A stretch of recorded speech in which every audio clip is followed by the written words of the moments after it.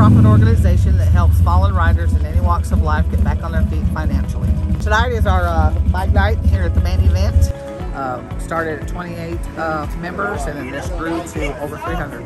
Yearly, probably about 3 to 4. It just depends, because it depends on their qualifications, because a lot of people don't have their bike endorsement, and that's a law and they don't know that. So that really needs to get out there, that you need to get your bike endorsement. You have to have police report, your driver's license, insurance, of course, no fault of your own, including drugs and alcohol, and your motorcycle endorsement on your license.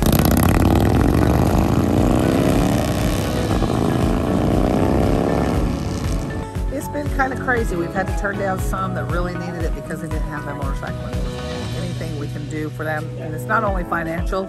We build ramps, we take people to the doctor, if they have appointments and such as that, we try to do anything we can to help them out. Save a parent's life that a child's left behind without a parent, or even save your own.